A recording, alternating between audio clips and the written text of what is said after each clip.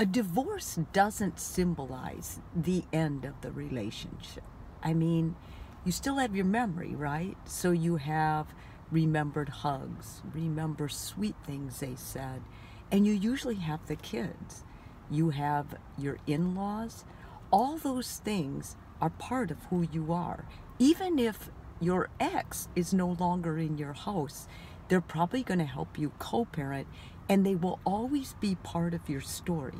It's important that no matter how angry you are, or no matter how much you hate them, you don't try to dissociate from that part of yourself.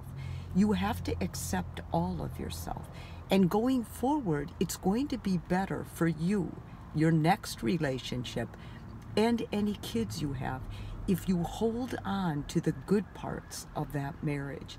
And in the event that you do have times when you just feel so bitter or angry at your ex, remember your kids are watching you, and try to use your love for your kids to overcome the hate you feel for your partner.